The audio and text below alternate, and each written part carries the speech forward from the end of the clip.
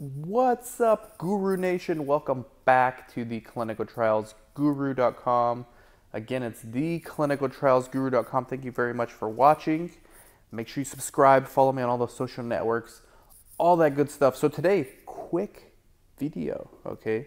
And I had to come hide in this second part of our research clinic so that I can not be distracted and just have time to talk to you guys, even though it's going to be a short video, because it's very important, okay?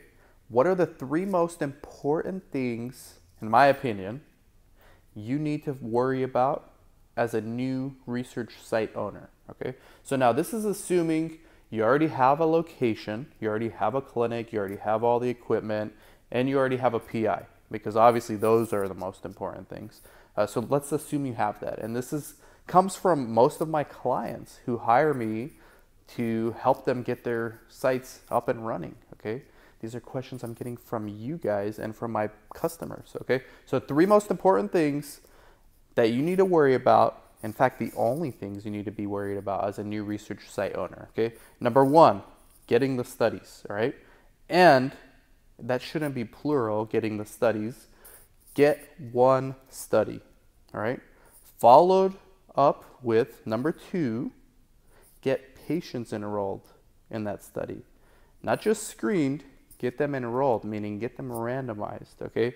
Now the two are related because you want a study that you know you can enroll patients for, okay? So your first study that you get, it's very important that if you can, right now we're entering a market where there's going to be a greater supply of studies. So you sort of have some more leverage. A couple years ago and until recently, just a few months ago, this wasn't the case. We took what we can get. Now we have more control as research sites. Could be a little more selective about the studies you get. So that very first study is very important because it's going to set the momentum for your business, all right? It's going to bring in the cash flow, hopefully, and then you can expand, which we'll get into a little bit. So number one, get one study that you can enroll patients for, which is number two. Number three, focus on the actual protocol. Number three, do not screw up the study at all, right? You don't want to get a screening hold on your site. You don't want to lose the study. You don't want to get audited and then shut down or blacklisted by that CRO or that sponsor.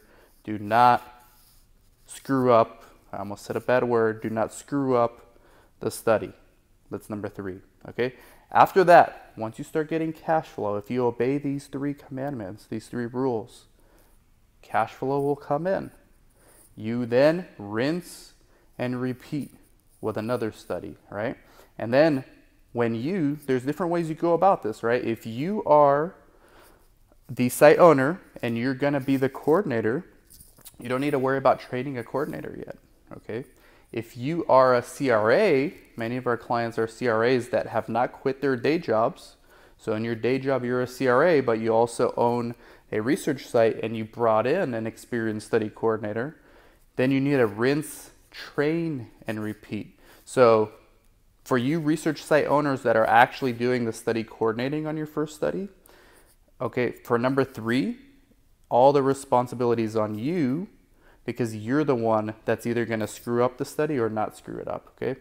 If you're a CRA who's hiring a coordinator, okay, the responsibility is still on you, but it's different because you have to train, you have to properly delegate, and then you have to make sure that they're implementing and following not only the protocol, but your own SOPs so that you obey rule number three, which is do not screw up the study, right? After this, when the cash flow starts coming in, regardless of your situation, you rinse and repeat, meaning if you're working for yourself and you're doing the coordinating, you bring in another study, you do the same thing, you follow the same three rules, and then you bring in more and more until you can no longer handle doing all that work, and then you hire someone to help you, right? And then you have to rinse, train, and repeat. So rinse and repeat, rinse and repeat.